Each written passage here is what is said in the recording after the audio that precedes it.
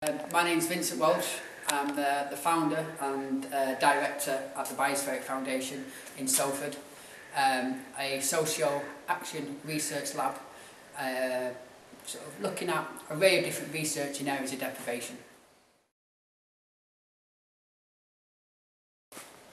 The biggest achievement for the Biospheric Foundation to date, I would say, engaging with the community and the kind of relationship we've built with the community and the engagement that we're doing with the community at the moment, but also going into the future, I would say that. Well, I'm interested in permaculture and the urban environment, and I would think that, that the notions or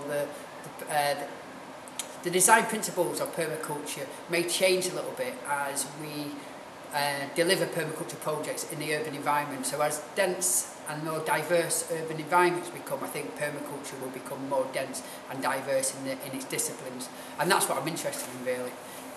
So that's why I'm here today, and that's why I've asked the permaculture crew to be here, and so I can just listen into what they're going to be doing over the next couple of years.